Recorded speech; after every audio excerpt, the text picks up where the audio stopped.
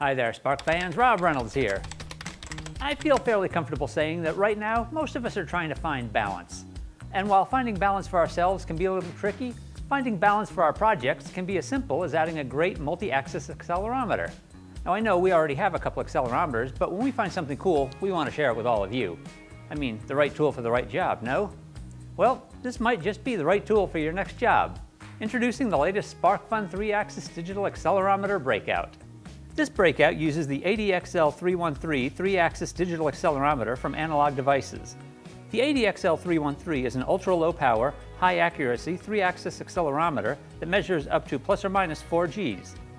It measures static acceleration of gravity in tilt sensing applications, as well as dynamic acceleration resulting from motion or shock. It offers resolution up to 13 bits, and with extremely low noise enables resolution of inclination changes of as little as 0.1 degrees. Need more accuracy than that?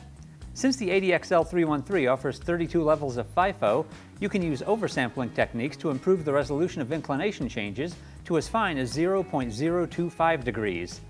It allows for user-defined acceleration levels on any axis. Functions can be mapped to interrupt pins, and with the 32-level FIFO, you can reduce processor intervention and thereby reduce power consumption. How little power? Well, Pete, one of our resident geniuses here, was able to get down to 83 microamps in low power mode and 1 microamp in standby.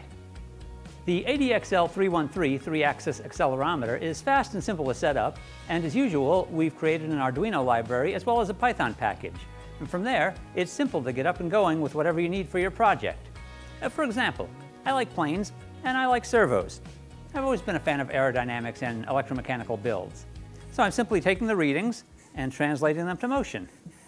It's a simple sketch and really easy to do. Is it useful? Well, that's debatable.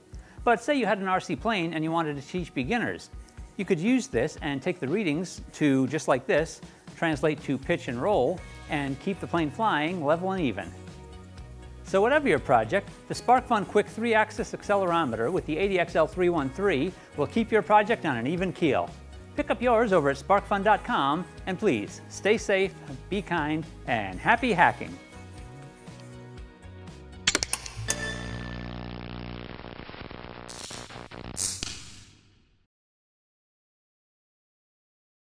Finding balance for our projects